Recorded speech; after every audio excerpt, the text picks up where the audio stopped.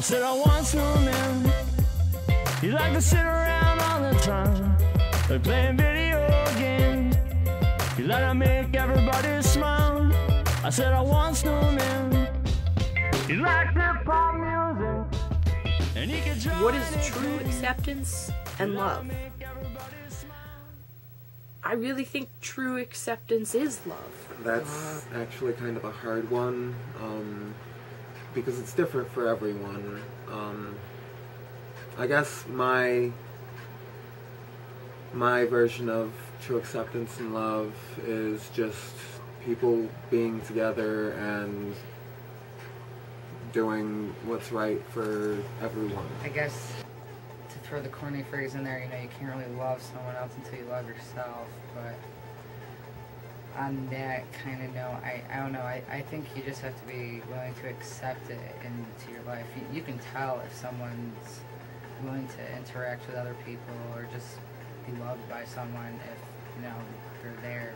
If they're withdrawn, there's something wrong there, and maybe that would incorporate how other people respond to them. I think that love and acceptance have to go hand in hand.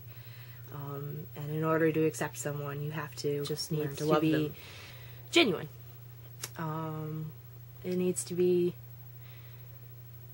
truthful. And like I said, acceptance and love, I think, go hand in hand. And I think if you truly do accept someone for who they are, that you end up feeling this sense of love. There is an emotional aspect to it. People, if you can, you know, just be willing to understand that we don't all think the same. Right.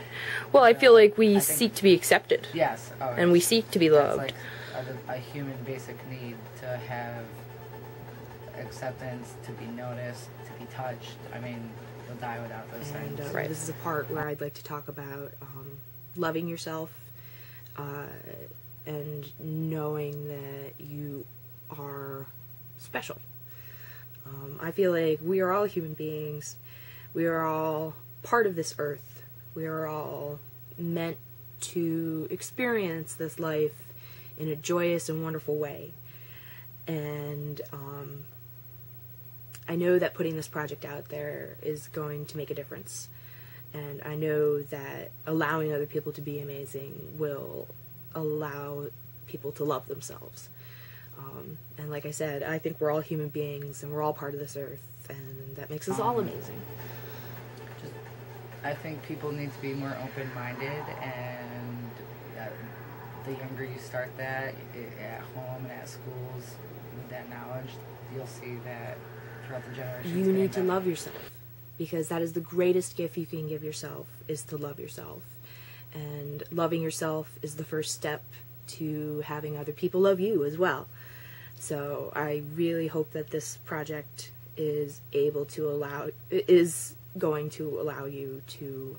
I said I want snowmen. You smoke too much ganja. We never mean no harm. You let 'em make